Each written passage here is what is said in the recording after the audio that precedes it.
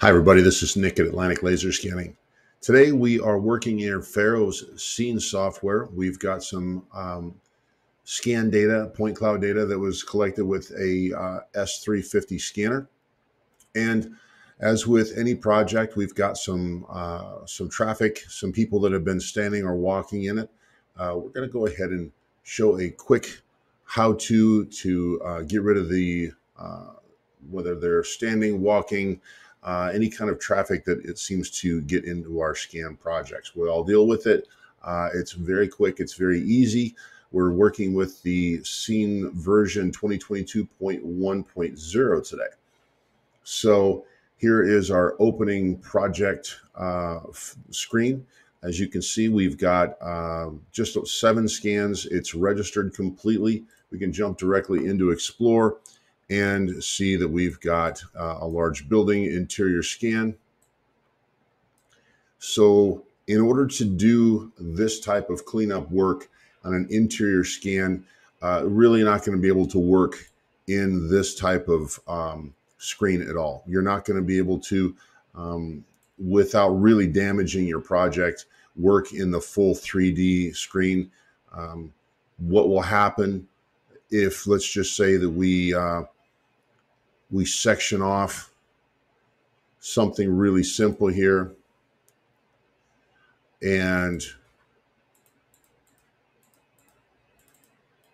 if we click on this and delete it, what's going to happen is we're going to blow not only this, we're not going to just remove this forklift, we're going to completely blow out everything that's behind that forklift all the way back through the warehouse out the back. So you're going to just have a giant hole in data. That's a type of technique that you would use if you are looking at a project that's maybe a road that you are doing some accident recon on, or some DOT work. You can literally look straight down the road in 3D and just blow a hole and delete all the cars in it. Get quite a bit of data if it's fairly flat.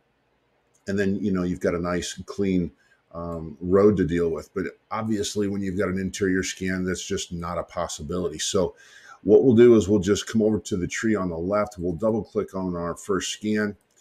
And this is a quick view.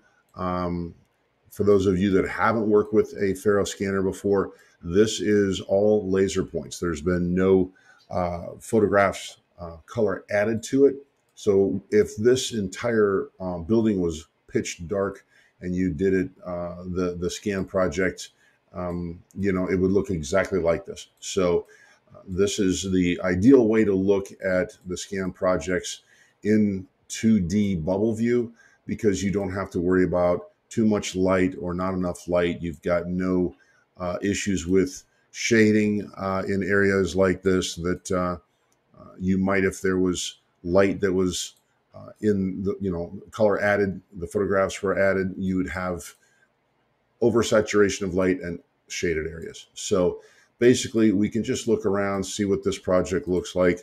Let's go ahead and grab a scan here that's got some traffic in it. Now, as you can see right here, it hardly visible, but that's just from this angle. So if we were to go ahead and just grab this here, right click, and then view that in 3D.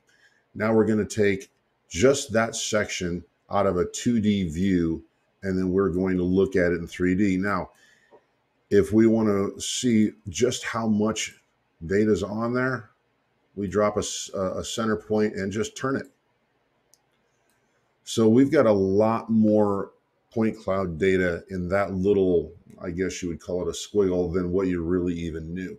And what's going to happen if you look at the scan data in 3D, say we were to, clip box just all except for a small area, and it might include this, there's more here to interfere with what we're supposed to be measuring or documenting, modeling. There's more data here that needs to be taken out than what we could see from just that initial quick view. So to get rid of that, we're just going to go back over here to our selector, use the polygon, And then every time you left click your mouse, it's going to drop a point, and then you can just keep dragging it through. Now you get to the end, double click, and it closes it. Now, not to get in too big a hurry, this happens to all of us. Once you right click on this, you're deleting the inside of the section. What will happen is, if you get in a hurry and you really think you've got this down, and you delete the outside of the section, you may blow a bunch of data out that you're actually going to need. So 2 things. Number 1, slow down, pay attention to what you're doing, delete the inside of the section. But more importantly, now that we know we've done it right, save it. Because if you've got to take out, say, 25 different, people out of a scan project, and you get to number 24 and you haven't saved it yet, and you accidentally delete what's outside of that selection instead of inside, now shutting down the software, don't save it. You go back in and start all over again. You've got to go through all 24 again to get to just where you were. So as you go along, it's a good idea. And again, we all do it. We all make the mistake. We get in a hurry.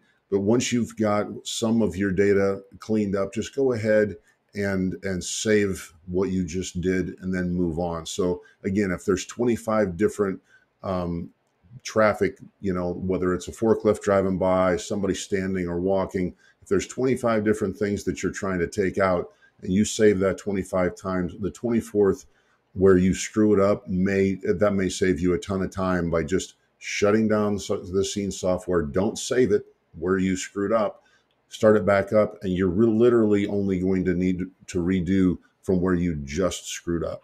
So again, we'll do it one more time. We'll jump into another scan here.